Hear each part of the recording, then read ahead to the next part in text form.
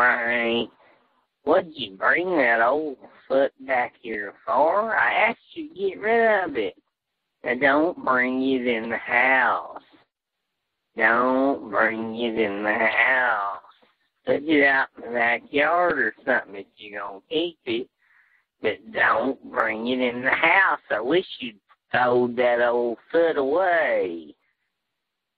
Well, now, Aunt Susie listened to me.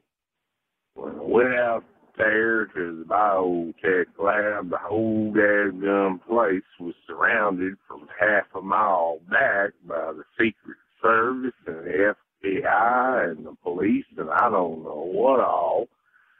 And I wasn't about to go off in there with this foot while they had the place under lockdown like that. Now, I could have thrown this old foot out the window, but it's Flashy's foot.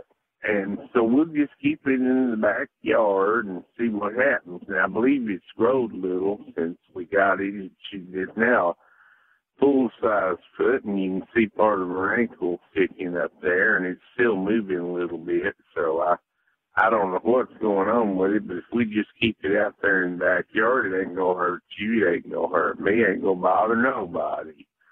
And we live far enough from the neighbors, unless they've got a damn pair of binoculars, they ain't going to see that foot anyway. Now, what we got to hope some wild animal, of course, don't get out there and get hold of that foot.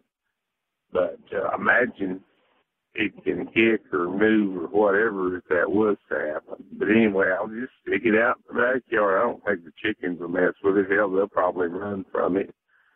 Anyhow, I'm going to keep it until all this blows over, and then I might just mail it to the biotech lab anonymously or something.